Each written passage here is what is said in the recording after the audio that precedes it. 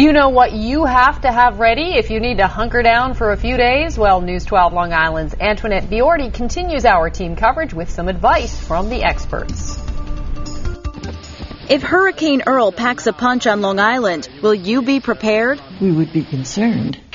I'm worried. And hoping that it doesn't come this far. That's why this mother and daughter from Northport came to the Half Hollow Hills Library in Dix Hills to learn what they can do to get ready for a possible Category 3 hurricane. We heard about the storm, and it gave us impetus to, come and hear what they have to say about emergency preparation. Emergency officials say Hurricane Earl could affect power, so have a battery-operated radio and a flashlight on hand.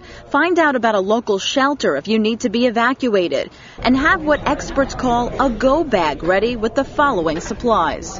In this go bag would be those medical items, some clothes, some extra canned food, the water.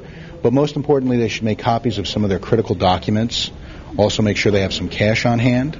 So you'll want to have a bag like this around with a first aid kit, some batteries, and even a flashlight, so that way you're ready for Hurricane Earl or any other natural disaster. This is the kind of thing that nobody wants to think about.